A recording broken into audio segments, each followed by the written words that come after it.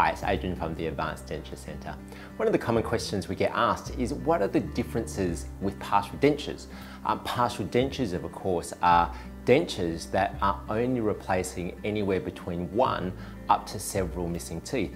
The most important thing with partial dentures though is how many teeth are being replaced. Naturally, if there's fewer teeth in the mouth than are on the partial denture, we will see more instability because of course there's less teeth holding on to the missing teeth. There are really three types of partial dentures that we see. One is what we call an acrylic denture. An acrylic denture is primarily acrylic all the way through the teeth, and there's a lot of pink plastic, and there's usually wires that are used in order to hold the denture actually in.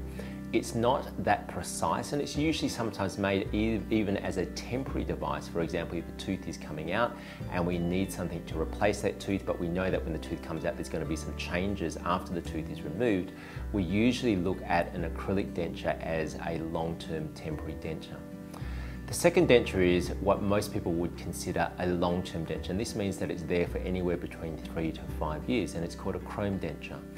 The body of the denture is made out of chrome cobalt. It's a casted framework, and this gives strength but decreases the weight. So therefore the size is smaller and it's a stronger frame, and then we build the teeth around this.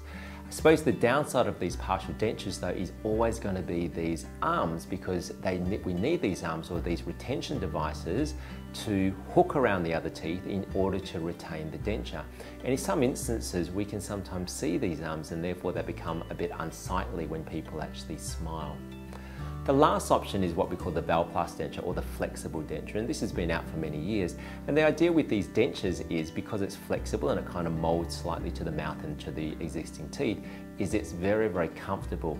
However, it can only really be used in situations where there's not that many teeth missing, so usually between 2 to 4 teeth actually missing.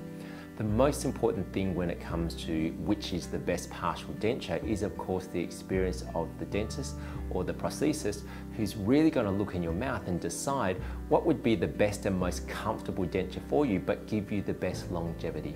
So if you're thinking of getting a partial denture done, give us a ring. You can ring the Advanced Denture Centre or visit our practice in West Perth. I hope to see you soon.